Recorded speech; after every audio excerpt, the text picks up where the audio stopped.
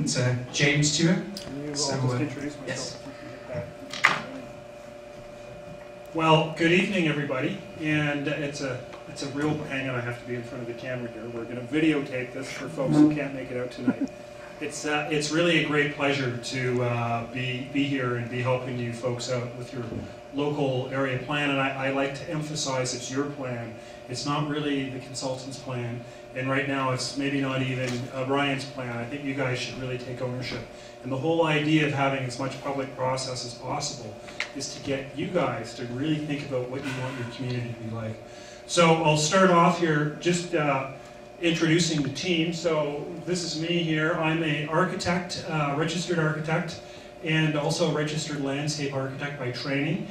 Those two disciplines cross over and you get a planner out of that. So about half my work professionally is planning, and I have lots of experience in smaller communities. I've just finished doing a local area plan up in Courtenay in one of their growth interfaces areas, and also did the plan for Cedar Main Street, which was an effort 2 years ago, and have done some work on Bowen Island envisioning their waterfront in their Main Street, which is actually where I hail from. So I'm not a city slicker. I do live in a very small community actually. Bowen's got a population very similar to Crofton, so I'm well aware of all the challenges a small community has, bringing good services and bringing amenities. The wish list is often long and the resources are often small, so it requires a creative outlook on life and a community that really tries hard to get things done. And one of the reasons I'm really excited about your project is I came in the summertime before I was shortlisted.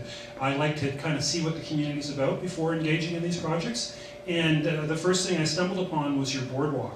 And I was really taken away by it. Beautiful, beautiful waterfront. And I work in so many communities where they just don't have a grasp on their waterfront. And you've already envisioned something, you've built something that everybody should be very proud of. So I think that's an incredible amenity, and that's a great sort of first step for envisioning what Crofton may look like 30 years from now. So congratulations on that. So the Municipality of North Cowichan asked for a very broad team with several experts on it. So I'm really kind of the orchestrate, the leader of the orchestra, if you will, the conductor. But on my team I will have, first of all, the advisory working group, and I'd like to thank all those folks for coming out. I know it's a lot of effort to donate your time. And then also I have some of my own hired guns. So Dennis, Dennis is at the back of the room. Dennis is a professional planner, consulting planner. He's worked both in the public sector and the private sector. And he will be helping me out with a lot of the policy. Obviously he's at all the meetings, and he's also a resource person for the group and for members of the public. And he will particularly come into play when it comes time to take the pretty pictures and turn those into policy as well, because without good policy, all of this community envisioning really could go nowhere. So you don't have to worry about that. And then another very important part of this is the economics. So it's all very fine and well to draw beautiful plans, beautiful drawings, beautiful envisionment of what a community can be like. But if it's not based on some sound research and some real grounded base with the current economic trends in your community, it's probably not going to do a lot of good. So Greg Corey is our economics expert. Greg hails from a long career. He lives in San Francisco, a long career of working in many, many different communities around the world. And I first met Greg about 25 years ago working on Sun Peaks, which started as basically Todd Mountain, and it's ended up now as a resort municipality with its own mayor. So it's come a long way, and Greg was an integral part of envisioning the economics of that.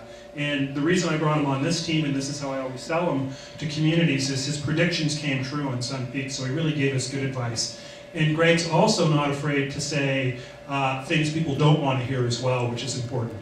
If things aren't going to work, if ideas aren't going to work, because they're not based in sound science. And then, not in the room today, but will be an integral part in the process when we really get into envisioning things, is Rick Hall, who will be a presenter. He's an expert on transportation, parking, traffic issues. This is something that the community wanted us to look at in the master plan. He actually lives in Florida. He's a world expert. He works in a lot of small communities as well. So he's not one of these guys that's a SkyTrain expert. He really understands small communities. and he fits in, I think, nicely to round out the team. And then finally, I have Jeff McSwain, who does a lot of my artwork, a lot of the watercolor exhibits that will come out of the design charrette. But he's also got a master's degree in landscape architecture.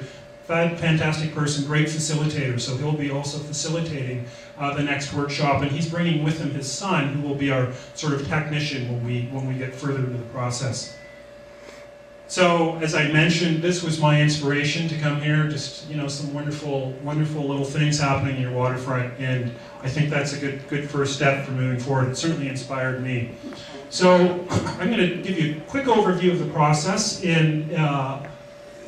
Really, the process is about a design charrette, envisioning from a community standpoint what Crofton can look like. So it's a little bit like jazz music. It's sort of improvisational, and so things may change along the road. That's why we kind of call it a draft process. But we started with a couple of meetings. I met with staff, and we've had an advisory working group meeting. We've gone over my sort of process outline. Everybody's agreed in it.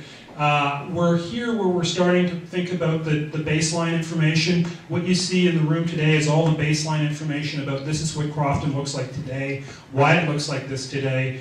Greg will be doing the market research and the economics, giving us sort of some sound opinions of where you stand today in terms of the marketplace. And we are right here in the process, this first open house. So really what this open house is about is an introduction to the project for the public.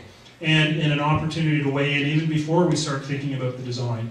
And then out of this, there'll be a report that we will do. We'll summarize the input we get from today's open house, put that in the report, and that will be online.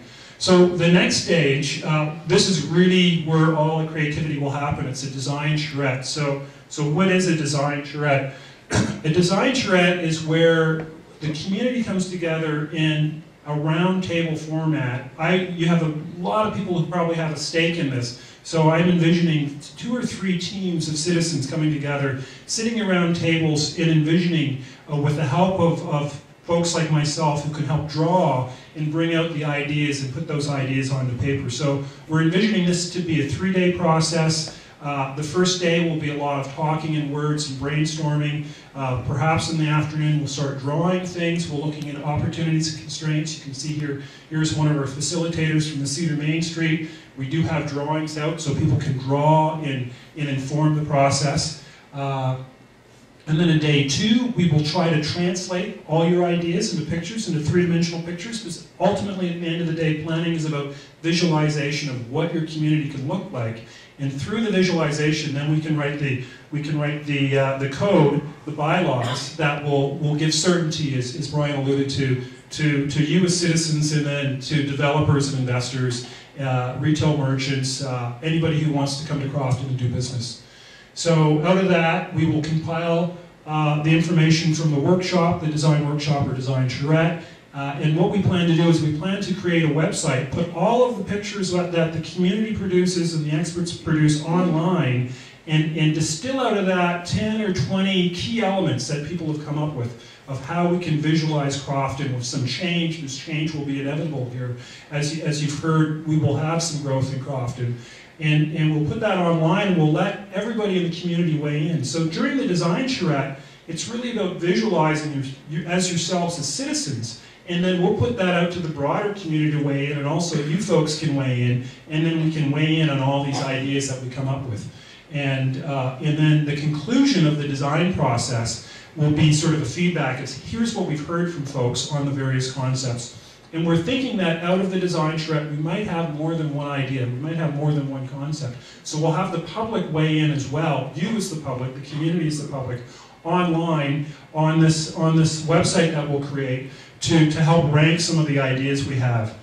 And then ultimately we'll have the final design. So out of that, then we'll have really great input, and we'll be able to compile sort of a final plan that ultimately the process we'll end up with new zoning and possibly 3-dimensional zoning, design guidelines. We'll have some certain policy that will help people envision as buildings get built, as investors come into Crofton, and hopefully create a lot of positive change. And I'd like to emphasize again, this will be your plan. So at the end of the day, hopefully when you look at it, you'll see your own ideas, your own inspirations, and your own vision.